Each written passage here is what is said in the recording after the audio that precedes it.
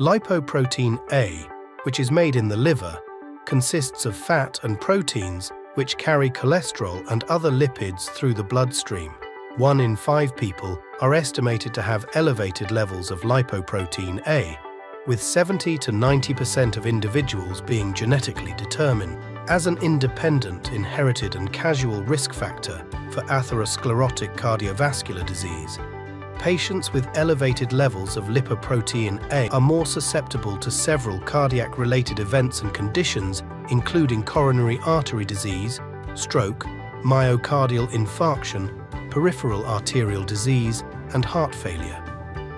Many studies have found that around 5% of associated CVD events are strongly linked to patients who have elevated levels. Elevated levels, lipoprotein A, increase an individual's cardiovascular risk through 3 main mechanisms. 1.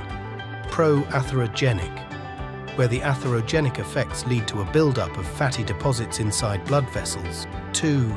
Pro-inflammatory, where the composition of lipoprotein A can lead to inflammation in the blood vessels. 3. Pro-thrombotic, where lipoprotein A levels can interfere with the clotting process, leading to the development of blood clots. Increased risk showcases the increased need for routine screening and measurement in clinical practices to better intervention therapies and improve disease prevention. Randox strongly support this movement. We are committed to supporting CVD prevention strategies.